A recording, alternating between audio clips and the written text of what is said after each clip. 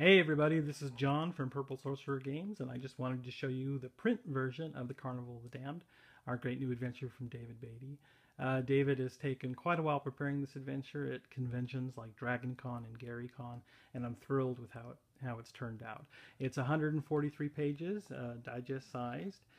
Starts off with this fantastic cover by Doug Kovacs, but inside there's a wealth of great images from artists like Simon Todd, Stan Reed, Danny Prescott, Todd McGowan, and of course incredible amounts of clowny creepiness. But I think you'll be thrilled with how this book looks.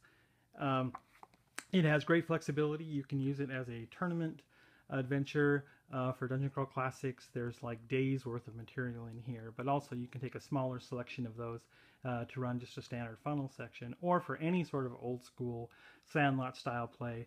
Anytime you need some creepiness, you can just pull out one of these creepy encounters and add it to your game. And so this book has all kinds of flexibility. Again, I'm thrilled with how it's turned out, and I hope you enjoy it. Take care.